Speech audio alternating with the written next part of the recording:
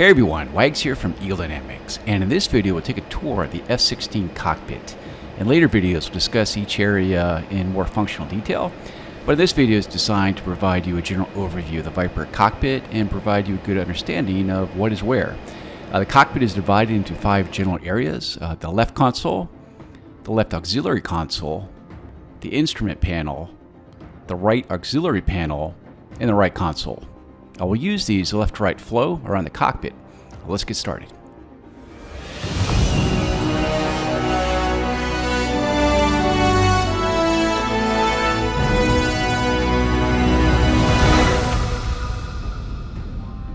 First, let's take a look at the left console next to your left leg. Starting from the back and moving forward, here we have the test switch control head, and this includes a fire and overhead detection test button that tests the overheat detection system. This then triggers the overheat caution light and the engine fire eyebrow light. These in turn trigger the master caution light. The pitot tube heat power and test switch allows heating of the data probes when it's set to the on position. When it's set to test, the probe heat caution light flashes after a good test. A test switch for the onboard oxygen generation system, or OBOGS. This will trigger a low oxygen eyebrow light. The emergency power unit, or EPU test switch, that tests the system without using the hydrazine.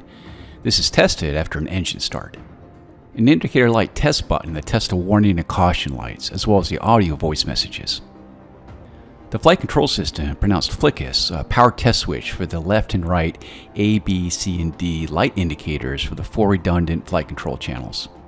Below is the FLICUS test power switch that, when held to test, it tests power output to the FLICUS when electrical power is first set to battery. Now, prior to an engine start, you would test the FLICUS first. To the right is the flight control system panel, and as you might imagine, this panel allows you to set manual controls of the F-16's flight control system. Now, normally you don't have to touch these very often, as the Viper's flight control system is highly automated. The digital backup, or DBU switch, selects the FLICUS backup software. If enabled, you'll see a DBU caution light and a HUD warning.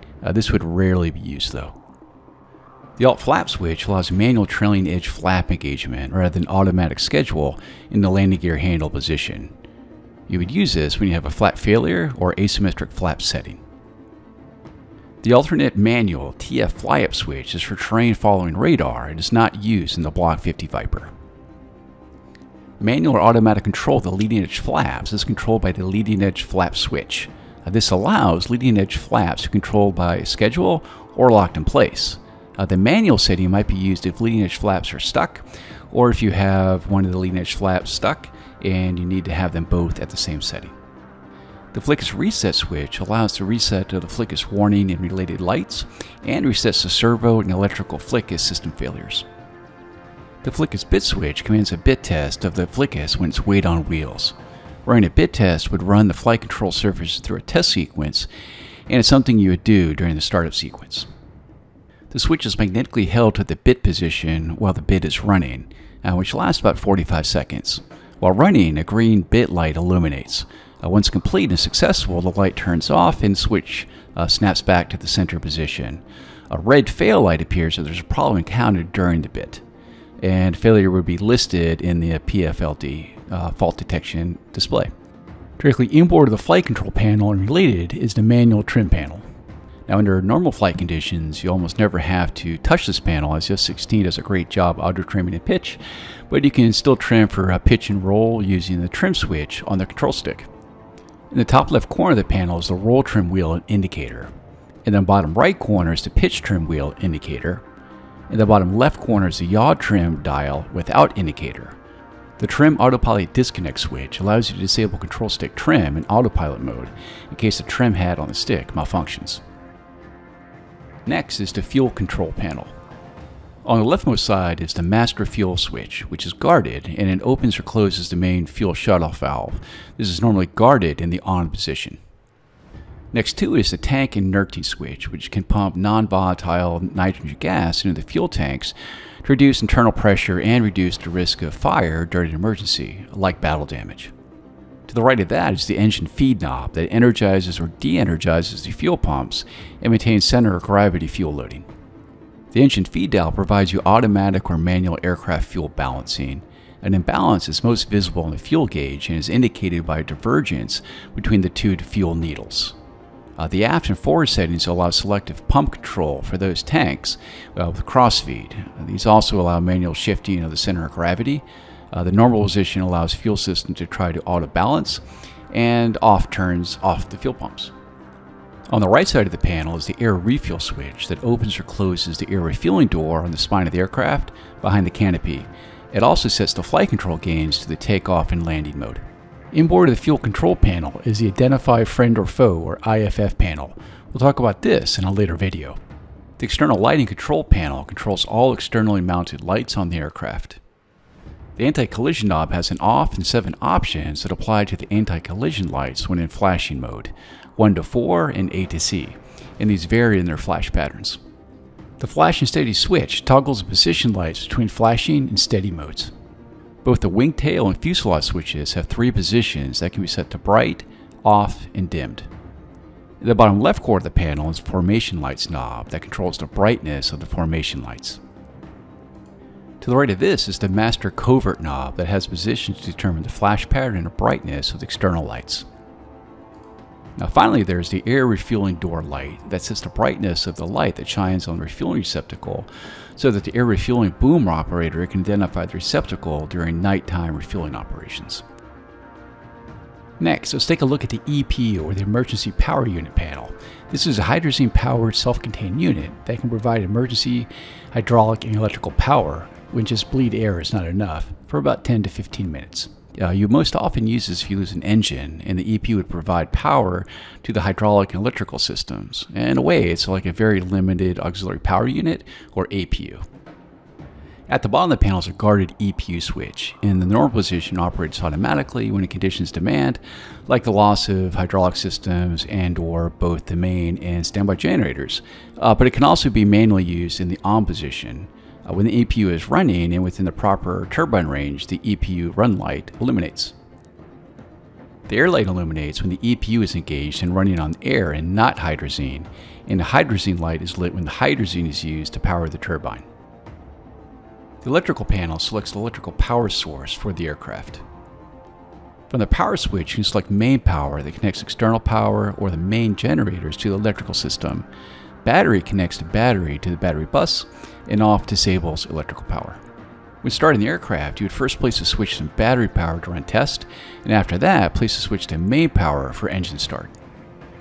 Below the switch is the electrical caution reset button that can clear electrical caution lights and reset the main and standby generators. On the right side of the panel are a series of lights that include an amber main generator light when there's no external or main generator power.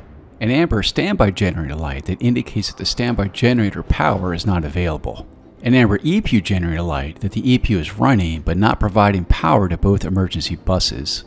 And an amber EPU permanent magnet generator that indicates the EPU has been turned on, but there's not enough power from the PMG to power all branches of the FLICUS. Along the bottom of the panel are the aircraft battery indicator lights.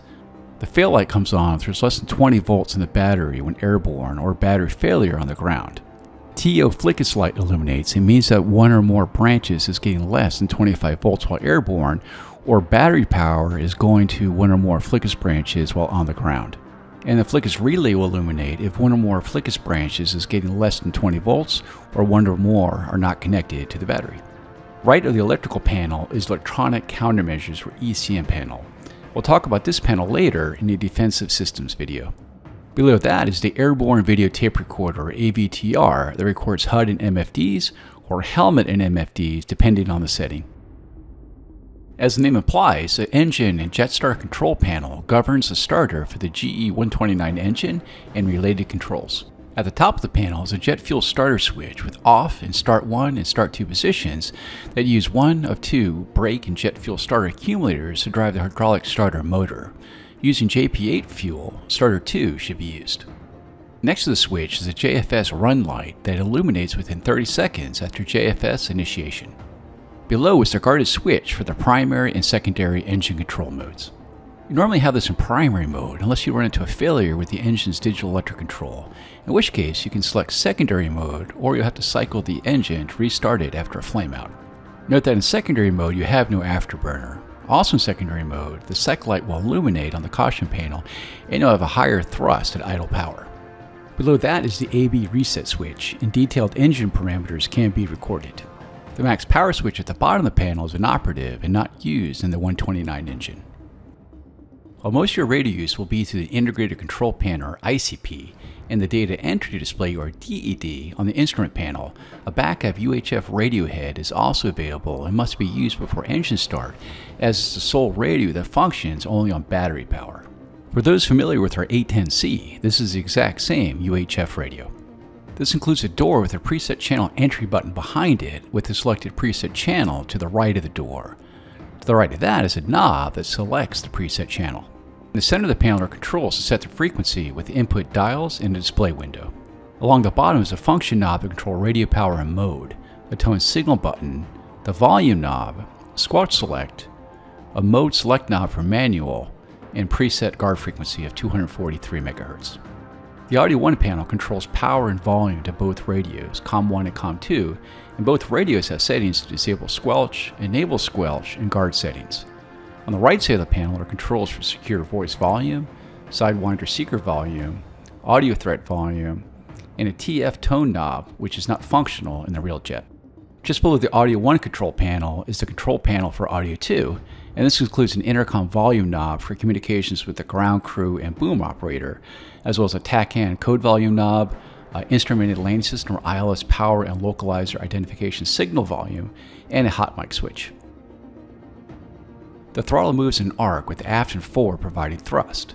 Fully aft, the throttle is in the off position, but then moves to idle when we move forward over the hump. Moving the throttle forward over the next hump engages dry military thrust. Moving over that hump then engages the afterburner.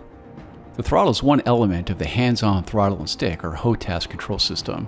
HOTAS functions at the throttle include radio transmit switches, IFF interrogation control, a manual range and uncaged knob, radar antenna elevation, control wheel, a dogfight switch, as well as a speed brake and radar control cursor. In case of a deep stall departure, the pitch override switch allows you to command greater authority from the stabs to help to get the nose pointed downhill so you can gain speed for control flight. The guards on either side of the switch allow the pilot to better grip it in case of inverted departure when he's hanging upside down by the straps. Between the left console and the ejection seat are several more elements. The ejection seat arming handle must be in the down and aft position for the seat to be armed and allow ejection. You would not arm the seat until you're at the hole short before taking the runway, and disarm it upward to forward once you clear the runway after landing. Moving the seat harness lock forward locks the ejection straps over the pilot and would be used for an arrested landing to keep the pilot from being flung too far forward. On the side of the ejection seat is an emergency oxygen bottle. To use this oxygen supply, the lever is pulled. Along the left wall are several more controls. Often called the spider guard, it clamps the canopy down to avoid any possibility of opening in flight. It also guards the canopy switch. With the canopy closed, the spider guard is flush against the wall and the canopy is down and locked. If the guard is not down, you'll get the canopy eyebrow light. In case of emergency, you can pull the canopy jettison handle. This would be used if the primary ejection handle is pulled, but the canopy fails to separate from the aircraft, preventing ejection. The defog lever can be forward and back to provide defogging of the canopy. As a last resort to popping off the canopy before ejecting, a manual canopy crank is also available. This would only be used if the primary and emergency ejection handles fail to separate the canopy. Now, moving forward, the left console is the left auxiliary panel, and the bottom half is dominated by the countermeasure portions, or the CMDS, but another large element is the landing gear handle and button. Now, we'll talk about the CMDS in a later video regarding defensive systems, but other elements of the left auxiliary panel include the following. Much like the GHEMIX of the Hornet, the helmet-mounted queuing system of the F-16 uses a very similar system. This allows flight and weapons queue information to be displayed on the helmet visor. Rotating the knob allows you to turn it off and on, as well as adjust the brightness. The alternate landing gear release handle lowers the landing gear in case of a hydraulic failure or the inability to lower the main landing gear handle. The speed brake indicator has three possible indications: closed, open, and no power. When closed, the indicator displays closed. When it's open, it has a series of 9 dots, and when it has no power, it has striped lines. The store's configuration switch has positions for Cat 1 and Cat 3. This generally translates to Cat 1 being for air-to-air loadouts, and Cat 3 for being heavier air-to-ground loadouts or lots of gas under the wings. When set to Cat 3, the flickus limits the angle of attack and onset rates to increase the departure resistance. The landing gear horn silence button allows you to turn off the audio horn when you get below 190 knots, below 10,000 feet, flaps are extended, and the landing gear is not down and locked. Now this generally warns you to lower the landing gear, but you may also hear it if you get really slow in a dogfight below 10,000 feet. The landing and taxi light switch allows you to set this light for landing and taxi operations. The downlock override button allows you to raise the landing gear with weight on wheels. Maintenance would be a prime example. Related, the ground jettison switch will allow you to release freefall bombs with weight on wheels. The brake switch can be set to anti-skid or parking brake modes. You can also turn it off, of course, too. Note that the parking brake does not use hydraulics, but rather a clamping mechanism which requires battery power to initiate. The tow brakes can be initiated by either electric channel 1 or 2, which both operate the hydraulic valves. You normally keep the set to channel 1. The emergency jettison switch will dump fuel tanks, carded suspension racks, as well as freefall ordnance. The landing gear position lights show the state of the mains and the nose wheel. When green, the gear is down and locked. When the landing gear is in transit, the landing gear handle will shine red, and when the nose and the mains are in the commanded position by the handle, the light will turn off. And finally, we have the emergency arrestor hook. And no, this is not meant to be laying on carriers, although I know many of you will try. Note that once the pilot drops the hook, it cannot be retracted by him all the way. The ground crew will have to do that. Let's now move to the left side of the instrument panel. The two autopilot switches allow you to set pitch and roll. The pitch switch can be set to altitude hold to maintain the current altitude. Autopilot offsetting turns it off, and attitude hold sets the aircraft to maintain its current pitch and roll attitude. The roll switch includes a heading select setting to have the aircraft turn to and maintain the heading select bug on the HSI. Attitude hold maintains the current roll and pitch attitude, and steering select directs the autopilot to steer to the selected steer point as selected from the DED. Both switches can be used in unison. The terrain avoidance button here is for terrain following radar, but is not used in the Block 50 Viper. The master arm switch has 3 positions, and in the off position, ordnance release is prohibited except for emergency jettison. In arm and simulate, the radar and stores management system operate normally, but no ordnance can be released in simulate. The alt release button functions as a backup to the weapon release button on the control stick in case of a malfunction. If a targeting pod is loaded, the laser arm switch will arm the laser. When electronic countermeasures are transmitting, the ECM light will illuminate. The radio frequency or RF switch is a 3-position switch that allows you to control emissions from the aircraft. When set to silent, all electronic signals from the aircraft are disabled and include radar, radar altimeter, data link, TACAN transmit, and ECM. In quiet mode though, the radar and TACAN transmit, but all other emissions are inhibited. The ALR 56M Threat Warning Azimuth Indicator is the Radar 1 receiver scope in the Viper. It is a planform design which your aircraft is in the center and the emitters are detected 360 degrees around it. To the left of the scope are the threat warning indicator lights, but we'll talk about this in the countermeasure systems in a later video about the Viper's defensive systems. Along the top left side of the instrument panel are another set of lights. These include the following. Pressing the IFF identification button initiates an IFF response to an interrogation or request from air traffic control. When a fault appears on the Pilot Fault List Display, or PFLD, the Fault Acknowledge button is pressed to clear the fault. The Master Caution light will illuminate anytime a warning light is lit to indicate a malfunction or a specific condition has occurred. It does not illuminate with a caution light. It can be reset by pressing the light button. Let's now shift our view to the top of the instrument panel. The angle of attack indexer consists of 3 lights. If the top light is illuminated with a red chevron, you are above 14 degrees angle of attack and you're pulling with an energy depleting angle of attack. If the center green circle is illuminated, your angle of attack is between 11 and 13 degrees and you're on speed with optimal angle of attack. And if the lower light with the amber chevron is illuminated, your angle of attack is below 11 degrees and you're energy gaining with an angle of attack that is less than optimal. This is duplicated on the angle of attack gauge on the instrument panel and the angle of attack bracket on the HUD, which is only visible when the landing gear is down. When landing, you should be shooting for between 11 and 13 degrees of angle of attack, and also note that these lights are always on, not just when the gear is down. The center light of the nose wheel steering and air refueling door light illuminates green NWS when nose wheel steering is engaged. When engaged, rudder pedal movement allows steering of the nose wheel. When doing air refueling, the top light is blue and indicates the door is open and ready. The middle AR light is green when the refueling boom is latched on, and the bottom disconnect light is displayed when a disconnect occurs. Moving down, we have the center portion of the instrument panel. The Integrated Control Panel, or ICP, fills the top portion of the center instrument panel and is one of the core systems of the Communications, Navigations, and IFF, or CNI, in the Viper. We'll talk about specific functions in later videos, but an overview of the functions include the following. Radio 1 and 2 control buttons, the Identify Friend or Foe button, the list option that displays options on the Data Entry Display, or DED, select either air-to-air or air-to-ground master modes, wheels to control brightness, symbology brightness, reticle depression, and raster contrast. The raster selection is not applicable to this F-16 version. A keypad that also serves as shortcuts to the DED functions.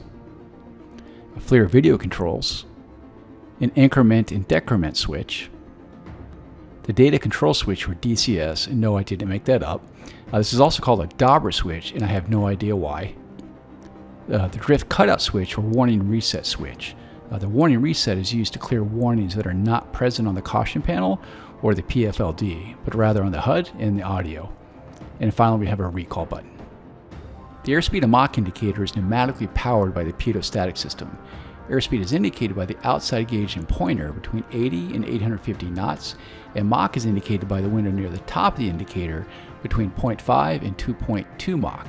The red triangle in the indicator indicates the VNE, or velocity never exceed, and the green triangle can be set by the knob. The altimeter is servo-pneumatic and can indicate altitudes between -1,000 to +80,000 feet. It has both a primary electrically powered mode and a secondary pneumatic mode. If in secondary mode, the pneumatic flag appears on the gauge to indicate pneumatic mode. The barometric setting allows you to input the desired altitude setting as indicated by the small window to the right of the digital altimeter window. The angle of attack indexer duplicates the same information as on the angle of attack indexer next to the HUD, but it ranges between -32 and +32 degrees. The tape is colored to match the indexer lights next to the HUD. The bar in the center of the tape indicates your current angle of attack in relation to the center of the tape. The Attitude Director Indicator, ADI, displays the aircraft's pitch and roll attitude as supplied by the Inertial Navigation System, or INS. The indicator also includes a turn rate needle that the needle's width equates to 1 to 1.2 degrees per second, and a ball and slip indicator. The pitch trim knob can be used to adjust the sphere in relation to the aircraft symbol. When the instrument landing system is enabled, the ADI can also display the localizer and glide slope bars along with associated warning flags. We'll talk about this later in an ILS video. The vertical velocity indicator, or VVI, displays a rate of climb or descent on a moving tape with a range of 6,000 feet per minute in climb or dive. The horizontal situation indicator, or HSI, displays a plan view of the aircraft in the center of the display. The compass around the aircraft display is driven by the INS system, so that magnetic north is always red at the lubber line. The heading set knob allows you to set the heading indicator, and the course knob allows you to set the course. We'll talk more about the HSI in the upcoming navigation video. In the real aircraft, the pedal adjustment handle allows the pilot to adjust the distance to the rudder pedals. The Fuel Quantity Select panel allows you to determine what fuel information is displayed on the fuel gauge. Test will place both pointers at 2,000 pounds and the totalizer at 6,000 pounds. In norm, the AL pointer indicates remaining fuel in the aft left reservoir in the A1 fuselage tank, and the FR pointer indicates the sum fuel in the forward right reservoir tank in the F1 and F2 fuselage tanks. Reservoir moves the AF and FR pointers to display fuel in the aft and forward reservoir tanks. Interior wing indicates the interior left and right external fuel tanks. Exterior wing indicates the fuel load in exterior external fuel tanks. The FR pointer indicates the central fuel tank load when set to exterior center. The external fuel transfer switch allows you to transfer fuel first to the center tank and then the wing tanks in the norm position, or to the wing tanks and then the center tank in the wing first position. The pull to eject handle is located in front of the seat, and when pulled, it jettisons the canopy and then starts the seat ejection sequence. Moving to the right, we now have the right side of the instrument panel. The Data Entry Display, or DED, provides display of communication, navigation aids, identification, term CNI, and weapon delivery related information. Manipulation of the DED is done through the ICP. The standby attitude indicator is a self-contained, electrically powered vertical gyroscope that positions the sphere to indicate aircraft pitch and roll attitude. You can cage the SEI to level pitch and roll by pulling the cage knob. The fuel flow indicator is a digital indication of the amount of fuel being burned by the engines in pounds per hour. The indicator ranges from 0 to 80,000. The right multifunction display, or MFD, is identical to the one on the left side. Along the right eyebrow are a series of split emergency lights that often require immediate action if illuminated. The engine light will illuminate when RPM or FTIT indicator signals indicate an overtemperature, flameout, or stagnation has occurred. This means an RPM of less than 60% or an FTIT of 1000 Celsius or more. The engine light will illuminate if fire is detected in the engine bay. Both the hydraulic and oil pressure lights will illuminate if the oil pressure falls below 10 psi for more than 30 seconds, or if either the A or B hydraulic systems is below 1000 psi. The FLICUS warning lights illuminate if a malfunction is detected in the FLICUS processors, power supplies, input command or sensors, angle of attack, or air data inputs. It will also illuminate if leading edge flaps are locked or the built-in test fails. The DBU light will illuminate if the FLICUS digital backup is enabled. The takeoff and landing configuration light illuminates if the landing gear is not down and the aircraft is below 10,000 feet, the airspeed is less than 190 knots, and the descent rate is greater than 200 feet per minute. It will also correspond to the landing gear intermediate horn sound. The canopy light is lit when the canopy is not down and locked, and the low oxygen light will illuminate if the oxygen system is below 5 psi or there's a bit test failure. The engine is equipped with a self-contained oil system to lubricate the engine and the gearbox. The indicator reads between 0 and 100 psi. The normal idle throttle psi on the ground is about 15, and at military power and above about 60. The engine nozzle is variable and consists of two sections. The divergent nozzle moves freely in conjunction with the convergent nozzle. The convergent nozzle is actuated by 4 hydraulic actuators, and the percentage of the nozzle opened is indicated by this gauge. The RPM indicator indicates engine RPM is supplied by the engine alternator, and is expressed as a percentage value from 1 to 110. Note that the speakers still go to 11. The fan turbine inlet temperature, or FTIT, indicates the average temperature in degrees Celsius, and it can range from 200 to 1200 degrees in increments of 100. Moving down to the right is the right auxiliary panel. The magnetic compass is a self-contained indicator which shows the heading of the aircraft in relation to magnetic north. The fuel gauge displays total remaining fuel in the digital window in pounds of fuel, and the 2 needles indicate fuel in the aft and left, and forward and right. If the 2 needles become too divergent, indicating a fuel imbalance, then red will be showed at the base of one of the needles. In such a case, you would then use the engine feed switch on the fuel panel to correct the imbalance, using the aft and forward settings. The pilot fault list display, or PFLD, lists all FLICUS detected faults. 2 types of PFLDs are listed: warning level and caution level. Warning level are associated with FLICUS and have a bracket around them. Cautions are associated with other FLICUS elements, engines, and avionics systems. When a PFLD item is displayed, its corresponding caution light indicator will illuminate, and the master caution light will be lit. To clear a PFLD fault, the fault acknowledge button is pressed. The hydraulic pressure in the A and B systems are indicated on the 2 gauges here. Normal operation is between 2,850 and 3,250 psi. The caution light panel consists of multiple lights associated with possible detected fault conditions. Most of these can be reset by pressing the master caution light, but at FLICUS, engine, avionics caution lights can be reset by pressing the fault acknowledge button. The electrical caution light, though, must be reset by the electrical caution reset button on the electrical panel. A FLICUS caution must also be reset by pressing the FLICUS reset button on the FLICUS control panel.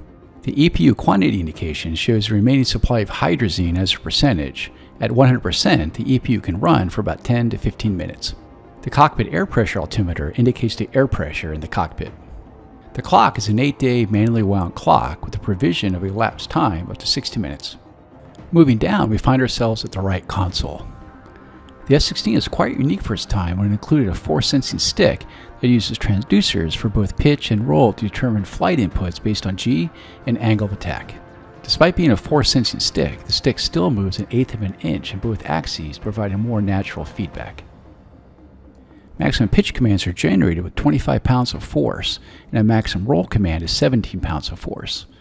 However, in takeoff and landing, as well as aerial configuration, flickus gains for maximum roll are reduced to 12 pounds. Behind the stick are wrist and armrest assemblies. The stick is packed with hats, buttons, and levers that keep your hands on the stick when in the heat of combat. The sensor power control panel consists of 4 switches. They are all power switches on and off to control power to the chin pod stations, the fire control radar, or FCR, and the radar altimeter. As the name implies, the HUD control panel determines how and what information is displayed to the heads-up display. The panel consists of 8 switches. First is the scale switch. When set to VV/VAH, the vertical velocity scale, altitude scale, and the heading tape are displayed. When set to VAH, all the scales are displayed except for the vertical velocity scale. Off removes all scales but the digital readouts. The flight path marker switch, when set to ATT-FPM, displays both the flight path marker and the attitude reference bars. When set to FPM, it just displays the flight path marker. Off removes both. The DED and PFLD switch allows data from these displays to be visible on the HUD based on DED or PFLD selection. Now, off displays neither. The depressed reticle switch controls selection of the primary or secondary standby reticle on the HUD. Standby displays the standby reticle and removes all other HUD symbology. Primary displays the primary reticle but does not remove any HUD symbology. Off does not display either reticle. The airspeed switch allows the airspeed to display as calibrated airspeed, true airspeed, or ground speed. The altimeter switch allows the altitude tape to indicate radar altitude, barometric altitude, or automatic. When set to automatic, radar altitude displayed when the height above ground is less than 1,500 feet, and barometric altitude is shown when above. The HUD brightness switch has default settings for day and night, and an auto brightness function that will adjust accordingly. And last, we have the HUD test switch. When set to on, it will display a test pattern, or when set to step, it will display hash marks to set up your best seat to eye position. The interior lighting panel consists of 3 knobs to turn on and control brightness in the cockpit. Most of the lighting is green to support night vision goggles. The primary consoles knob controls lighting of the left and right consoles. Primary instrument panel knob sets the lighting of the instrument panels and auxiliary panels. The primary data entry display knob controls lighting of the DED and PFLD displays. The malfunction indicator light switch sets the AOA indexer, nose wheel steering, and air refueling lights, the DED, ECM control panel, MFDs, and PFLD, as well as the threat warning systems to either dim or bright. The flood instrument knob controls floodlight intensity on the instrument panel, and the flood console knob controls floodlight intensity on the left and right consoles. The environmental control system panel is split between setting the cockpit temperature and setting the bleed air source. The temperature control has really no function in the simulation, but the air source knob has options to close the bleed air valves. Normal sets the ECS for automatic operations. Dump equalizes the air pressure to the outside air pressure, and RAM closes the bleed air valves and dumps the cockpit pressure. In an emergency, like a crash in enemy territory, the zero-eye switch can be used to erase all sensitive data from the systems, like GPS keys, secure voice, and others. The voice message switch has an inhibit setting to turn off all voice messages. Between the right console and the ejection seat is the emergency manual chute handle. This would be used if the pilot does not automatically separate from the ejection seat and it deploys the seat kit. The oxygen regulation panel controls the flow of oxygen to the face mask. The supply lever enables the system to be off, supply air in the on setting, or it also includes a pressure breathing for G with the PBG setting. The dilute lever can be set to normal O2 mixture or 100% O2. The emergency lever can set the system between emergency, normal, and a mask test. At the top of the panel is a gauge to indicate the PSI in the O2 system. The secure voice panel is something we hope to implement at a later point once we add integrated voice over IP into DCS World. The anti-ice system prevents ice buildup on the probes and in the engine. It is activated by placing the switch in the on position, but it will also be set to the automatic and will automatically turn on when ice is detected. Off disables the system. The 2 switches of the antenna select panel allow you to select the upper, both, or lower antennas for the IFF and UHF radios. The avionics power control panel has the following functions. First, power to the modular mission computer, the MMC. Then we have power to the store stations, or STA. Then power to the 2 MFDs. Power to the upfront controls, or UFC. There's also a map power, but it's not really implemented in the Block 50 Viper. Then we have power to the GPS receiver. power to the data link, or DL. And then we have the Inertial Navigation System knob, or INS, and this has selections for both stored and normal alignment, normal INS navigation, in-flight alignment, and an attitude alignment that allows you to fly along a set course and then have the GPS update the INS. And then last we have the Multifunctional Information Distribution System, or MIDS, that allows you to turn the data link on and off. The seat height adjustment switch can be used to raise or lower the height of the seat for the best field of view of the HUD, and this would be used in conjunction with the HUD step option on the HUD control panel. And this concludes this tour of the DCS F-16C Viper cockpit. I very much hope you enjoyed it, and I'll see you next time. Thanks.